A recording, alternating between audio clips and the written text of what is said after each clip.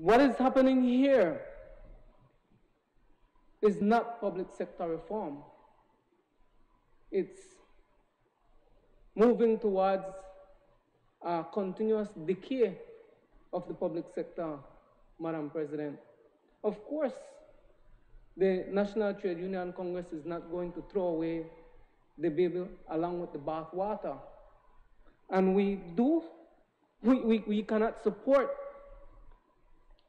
most of these bills, but we can certainly support the amendment to the KHMH and the KHMH Hospital Authority bill, which includes the representation of a union member.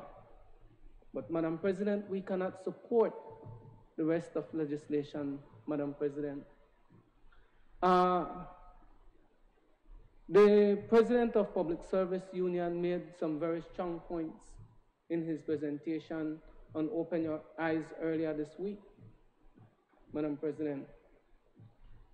If you are going to, if the government is having an issue with a public officer, we have the public service regulations. Take it there.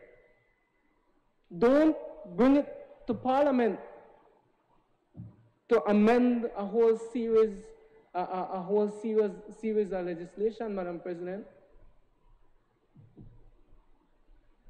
We've heard the arguments about signature, and I think that has been a continuous argument. There are two